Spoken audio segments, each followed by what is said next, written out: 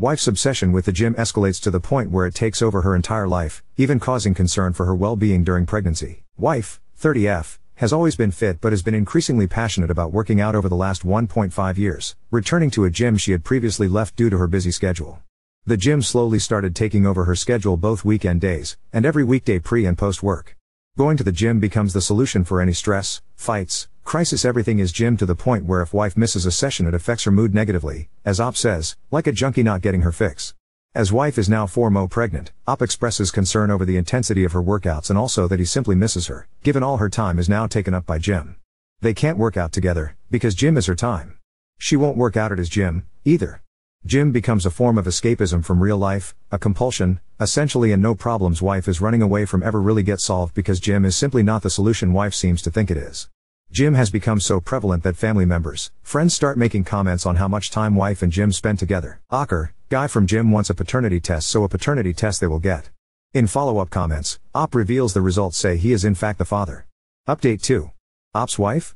Is still pregnant, 26 weeks. Op and wife have agreed that he will be the one in the delivery room when the baby is born, and guy from gym will not be present.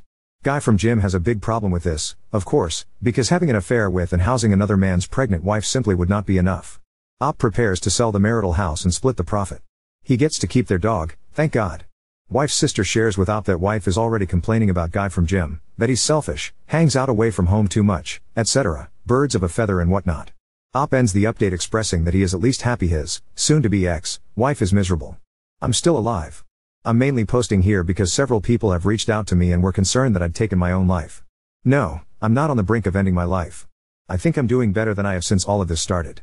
Around the time of my last post, my story blew up and I was getting messages from people who saw it on TikTok and YouTube. I had to take a step back because it was a little overwhelming.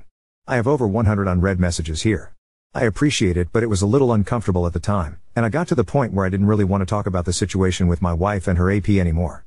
So as of today, our baby is due in less than 10 weeks. We're in the home stretch now. I don't feel prepared at all. All of this other stuff has just been so distracting. I started working on a nursery.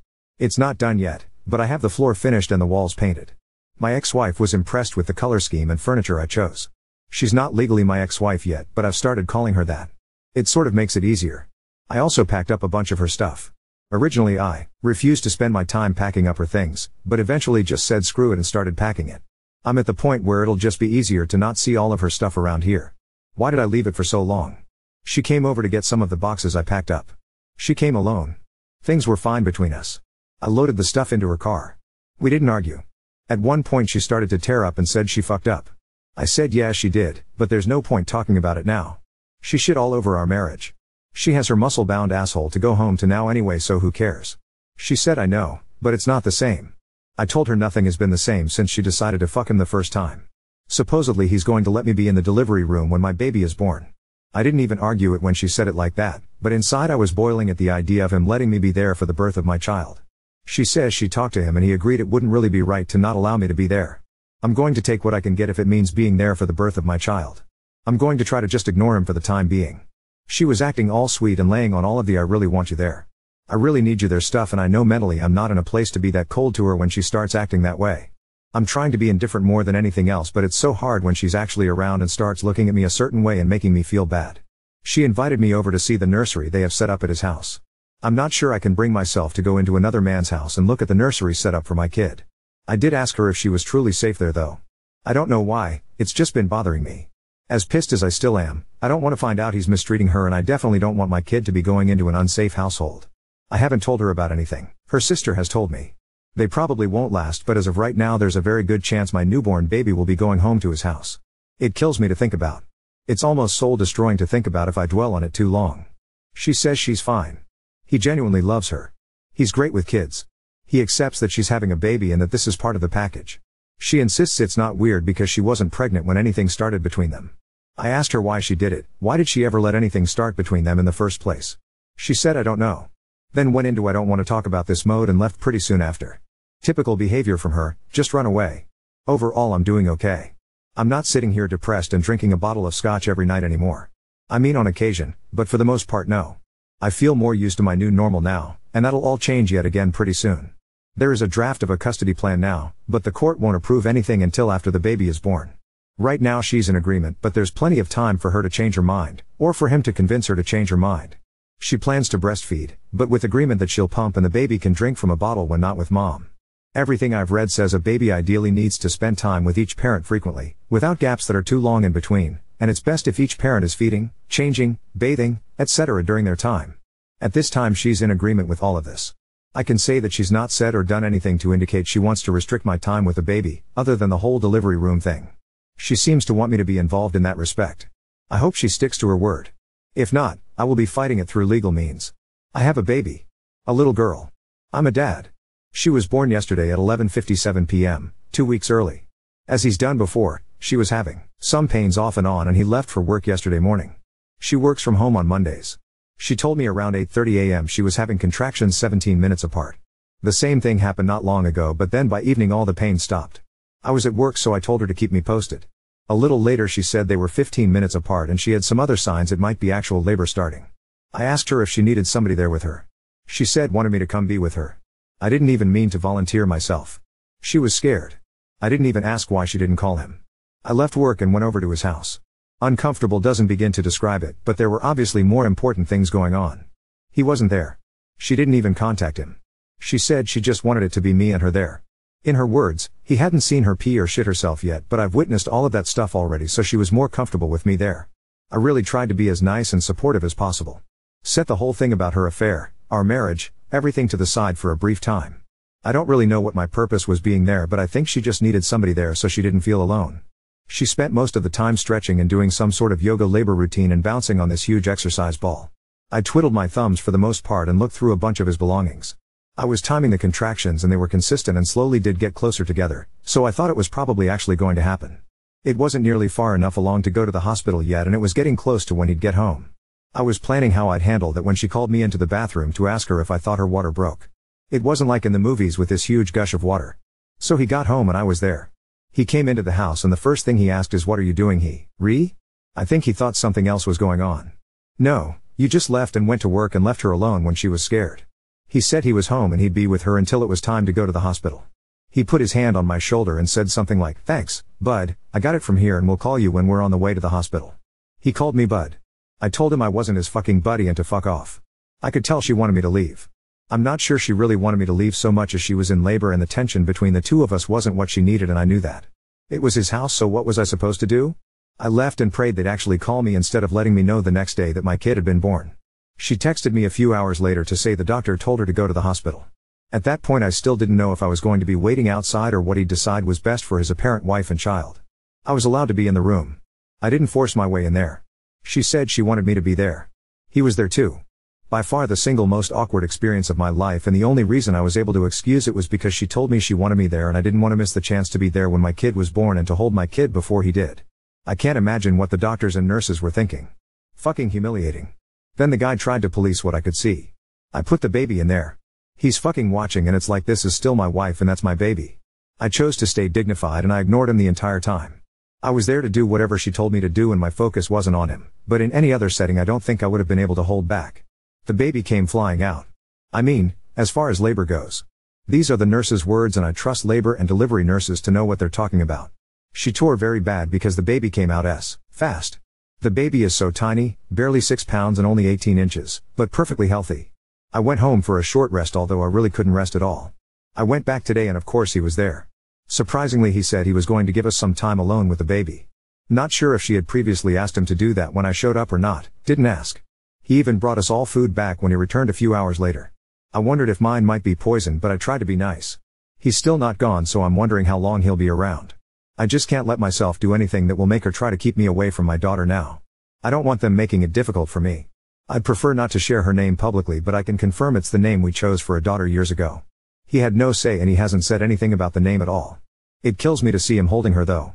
I eventually left because it was just too much sitting there pretending to be like some bizarre Three's Company. I'll know I will get my time with her when he's not around. He's already posting them on his social media. I don't know how I'm going to do this, but I'm going to figure it out. I just have to find a way to be the bigger person because I won't let him or their relationship discourage me from being my daughter's dad. I totally get doing anything for your kids now, and if it means having to pretend to get along with him, I will. It's not about pick me. I just have a hard time not caring about her anymore. The fact that she was carrying my child made it a lot more difficult. Otherwise, I could have and would have cut all ties with her. I don't know, still feel the need to protect her or help her. Hopefully it'll get easier now that she and the baby are two separate people. Honestly, I'm considering doing something pretty stupid. She's getting discharged from the hospital early tomorrow morning. I don't want them to go home with him, so thinking he asking her to come home to our house instead. It's ridiculous and setting us up for disaster. It wouldn't be to be with her. I don't want my newborn baby going home to another man's house. I don't think it's for the baby's sake that I want to stop it. It's be for my sake. But it's not like we'd be divorced and living together forever. So, we'd live together for some period of time but eventually we'd go our separate ways, date other people, and so on. I can't trust her again. That would probably be worse for our kid in the long run. At least by being in two separate homes in the first place this will just be the norm for her and she won't have to go through that heartache of being one family splitting into two. I just don't know how I'm going to be able to handle seeing my child going home from the hospital to his house. I'm honestly scared to be present when they're discharged because I'm not sure I can control myself. I caved and I asked her to come home with me when they was discharged from the hospital. I framed it more like if you don't want to go home with him, you don't have to. I let her know she could come home to our house if she wanted to. She said she can't. Why? Because he's done so much for her. He moved her into his house. They have a whole nursery set up. He loves her. I don't love her anymore after what she did, her words, but he loves her and accepts her even with a baby. She thinks she'll never find anyone who will love her and love our baby too, so she can't risk losing him. I tried to tell her she doesn't owe him anything. Just because he let her move in and there's a nursery there doesn't mean she's indebted to him, especially not when it comes to something this big. She said I want to, but I just can't. I'm sorry. I left. I told her I couldn't sit there and watch the get into his car and go to his house. As a consolation I got you can come over and see her tomorrow. Great. I know she did this. This is all her doing, but why am I the one feeling like I failed? This wouldn't have happened if I hadn't immediately shut her out. I basically just pushed her to him. Today I told him he can't post pictures of her online. He said he was just posting a few pictures to say how proud and happy he was of my wife, wasn't weird. I said he can post her all he wants but he can't post the baby. He didn't seem to be taking it seriously so I told him I know he wishes he'd won this one, but he didn't. She's my kid, not his. If he's genuine about being all buddy-buddy and respecting me as the actual father, he'll respect my request. He said okay, he understood. We'll see. Update 3. Many people have asked for an update on my situation, but I've been pretty busy. There's the baby, plus a week of completely unrelated but never-ending annoying problems. Remember that book Alexander and the Terrible, Horrible, No Good, Very Bad Day? That's the week I've been having, but I'm not even going to get into it beyond saying I can't even stay at my own house right now due to a giant hole in the wall. I've been dealing with insurance and contractors all day, and they hit a water pipe. I'm still on paternity leave and continue to regularly spend time with my daughter. We have a set schedule for when my daughter comes to stay with me, so I've been spending less time over at his house. Sometimes my wife needs help during the day though, or just to be able to take a shower or a nap, so I will stop over to help her. Really, I just want to take advantage of any opportunity I can to spend time with her, my baby, and bond with her. Plus, breastfeeding isn't working out very well. She's still not producing enough milk and I know she's upset about it, but it sort of makes things easier for me. At least she has help when the baby is with her, supposedly he helps, gets up at night, etc. I'm on my own, and I won't lie and say it's a walk in the park, but I think I'm getting the hang of it. The other day she called me and get me to come over. She said she was on the verge of a mental breakdown. I've heard that line from her many times, when she was cheated on me without my knowledge, and it was usually mostly related to her job. I got over there and she was saying she can't handle being a mom, she can't handle life, she can't function.